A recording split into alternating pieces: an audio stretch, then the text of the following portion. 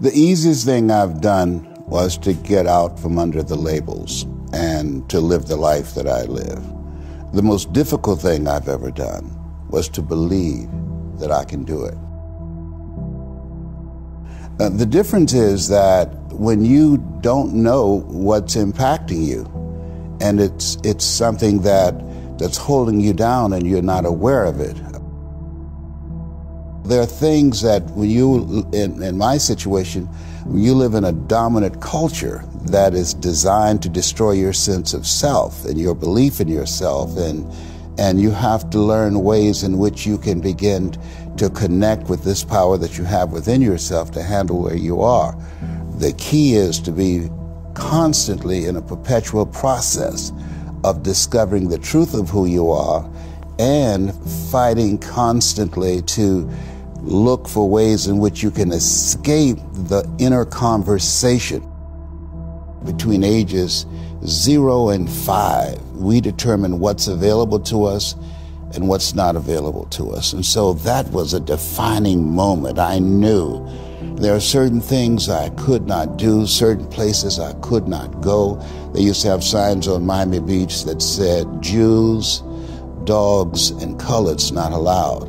And so now you have to operate within the constraints of the dominant society and the things that they've created for you. And it's a challenge to see yourself beyond that and to work to get outside of that, even after those laws have changed, because that has become so much a part of you.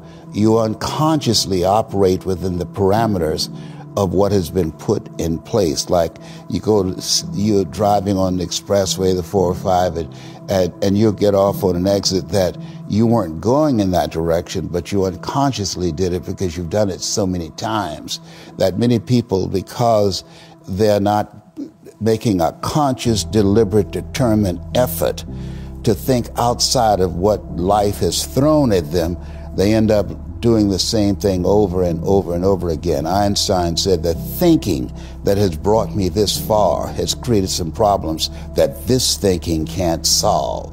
And so through relationships, through reading, through studies, through goals and dreams beyond your comfort zone, it allows you to begin to live out of your imagination as opposed to out of your history. Disney said, the imagination is a preview of what's to come.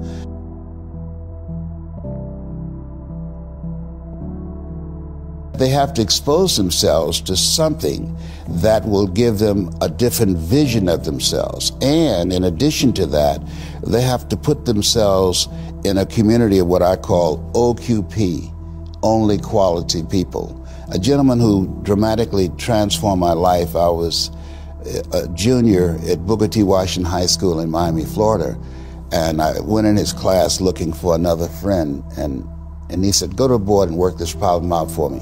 I said, sir, I can't do that. He said, why not? I said, I'm not one of your students. He said, do it anyhow. And the other kids started laughing, saying, he's Leslie, he's DT. And he said, what's DT? His brother is smart, but he's the dumb twin. And I said, I am, sir. And he came from behind his desk and he pointed at me. He said, don't you ever say that again. Someone's opinion of you does not have to become your reality. And he taught me 3 things. He said, if you want to become successful in life, young man, he said, number 1, you got to change your mindset. He said, you don't get in life what you want, you get in life what you are. Number 2, practice OQP, only quality people. You earn within $2,000 to $3,000 of your closest friends. I found that out. I left all my broke friends. I said, y'all got to go. Because I used to be so broke, I'd pass a bank and trip the alarm, you know? And the 3rd thing he said, develop your communication skills, because once you open your mouth, you tell the world who you are.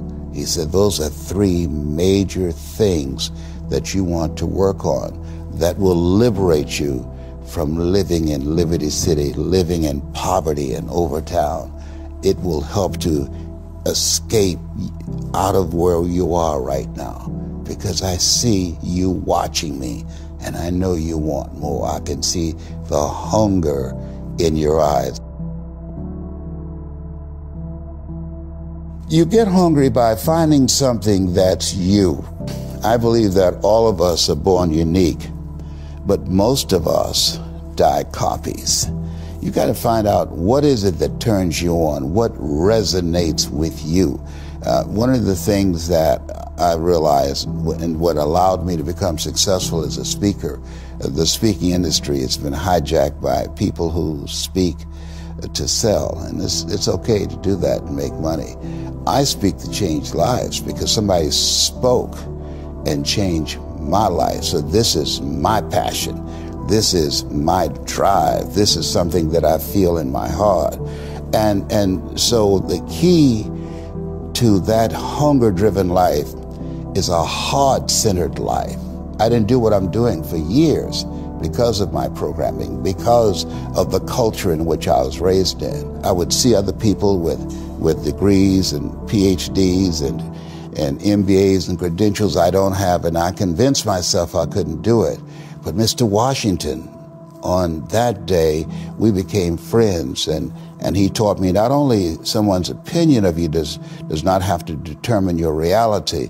He said that you have to work on yourself and you have to have an unstoppable attitude, and no excuse is acceptable, and you got to make it a priority, a non-negotiable in your life, and hold a constant vision of what it is you want to achieve. See it accomplished and go all out. Find a way to win. In spite of the setbacks, in spite of the disappointments, in spite of your failures. I tell people when I'm giving presentations, you will fail your way to success. I have a saying, is life knocks you down, try and land on your back, because if you can look up, you can get up. And so those experiences of going after goals that's beyond your comfort zone, and having relationships that will challenge you, and surrounding yourself with coaches and mentors who can take you to a place within yourself that you can't go by yourself because you can't read the label when you're locked in the box. And so those experiences, they challenge you to go to that next level and continue to move forward in your life, doing new and exciting things that eye has not seen, ear has not heard, nor has entered the heart of mankind what God has in store for you when you live a heart-centered life, deciding that you're going to live a life that will outlive you. You're going to live a life that counts, a life that will build a legacy and change the planet. You know, Horace Mann said, we should be ashamed to die until we've made some major contribution to humankind. And so my goal is to make a major contribution to humankind. Every day when I get up, my mindset is, what is it that I can do to touch and impact somebody's life today? What is it? What does that look like? Don't live the life that has been given you by their circumstances, by the people that's around you. That Sidney Poitier wrote a book called The Measure of a Man. And he said, when you go for a walk with someone, something happens without being spoken. He said, either you adjust to their pace or they adjust to your pace. Whose pace have you adjusted to? And so there are things that we pick up and we think that they're our choices, but they're choices that we've been programmed by life to do. When we leave our homes in the morning, we're bombarded with over 6,000 advertising hits through Facebook, through Twitter, through Instagram, through television, through our phones, and through our communities, and through the computers. And so all of these things are impacting us every day. So if you don't have a program for your mind, then your mind is going to be programmed, and you'll find yourself doing things that you did not know, and that they affected you, that they, through marketing techniques and strategies, that they will create a thirst within you. I came up in an era that said if you built the best mousetrap, the world will be the path to your door. But if you know marketing, people will sleep outside your store to buy a telephone they've never touched or seen.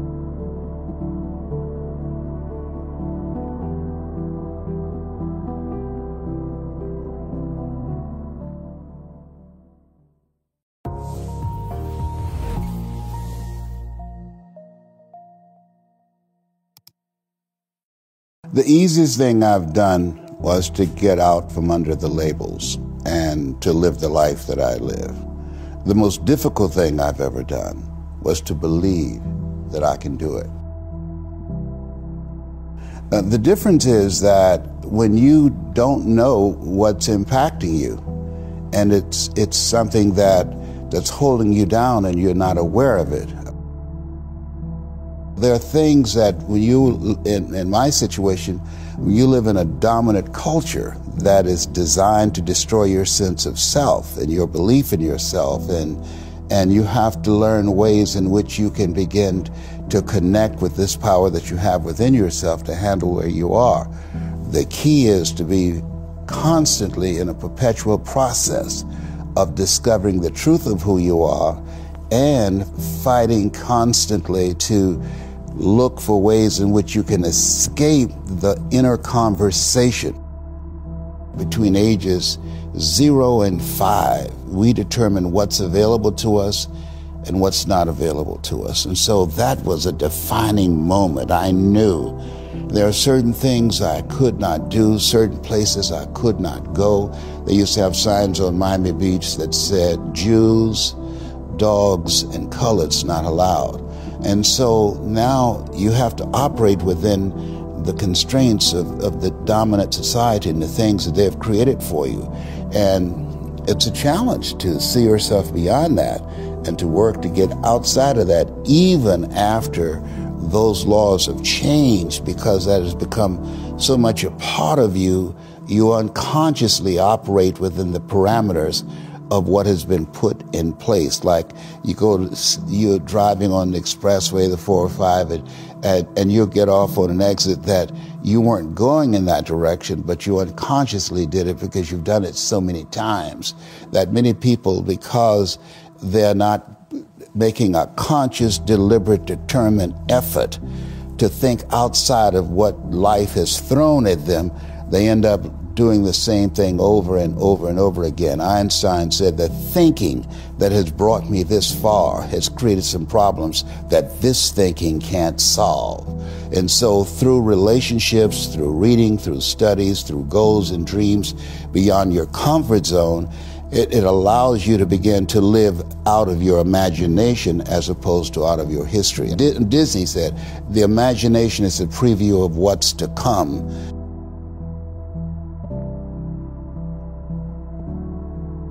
They have to expose themselves to something that will give them a different vision of themselves. And in addition to that, they have to put themselves in a community of what I call OQP, only quality people. A gentleman who dramatically transformed my life, I was a junior at Booker T. Washington High School in Miami, Florida, and I went in his class looking for another friend, and he said, go to the board and work this problem out for me.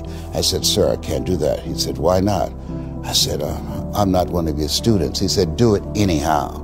And the other kids started laughing, saying, he's Leslie, he's DT. And he said, what's DT? His brother is smart, but he's the dumb twin. And I said, I am, sir. And he came from behind his desk and he pointed at me. He said, don't you ever say that again. Someone's opinion of you does not have to become your reality. And he taught me 3 things. He said, if you want to become successful in life, young man, he said, number 1, you got to change your mindset. He said, you don't get in life what you want, you get in life what you are. Number 2, practice OQP, only quality people.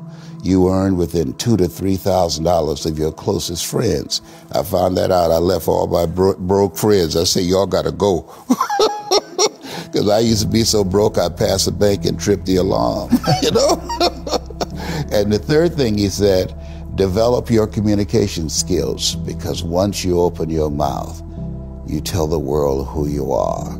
He said, those are 3 major things that you want to work on that will liberate you